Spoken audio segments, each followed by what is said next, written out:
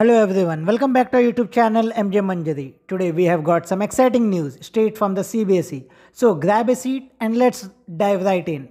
CBSE is going to conduct online boot camp for students studying artificial intelligence as a skill subject in classes 9th and 10th.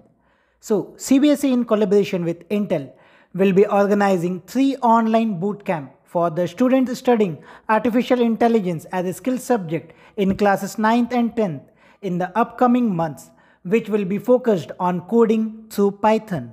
School can register their student for participating in these boot camps in virtual online mode using the registration link. Link is given in the description as well as in the comment section of this video. You just need to click on the link and Google form will open. You just fill out all the detail and submit the Google form.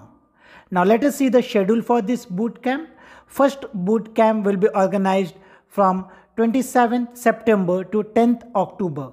Timing will be 4 p.m. to 6 p.m. and preferable strength is 120 to 150 students. Second boot camp will be organized from 4th November to 19th November. Timing is same from 4 to 6 p.m. and strength is also same from 120 to 150 strength. And the third boot camp will be between 2nd December to 17th December. Same timing 4 p.m. to 6 p.m. Same strength 120 to 150 strength. Please note, no fees is required to participate in this bootcamp program.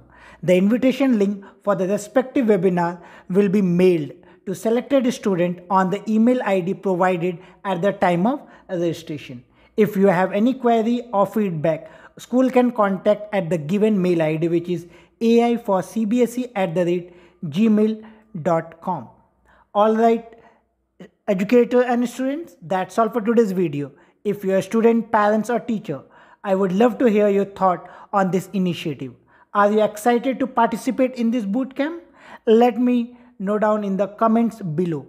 And don't forget to like, share and subscribe for more update on all things education. Until next time, stay curious and keep learning. Bye for now.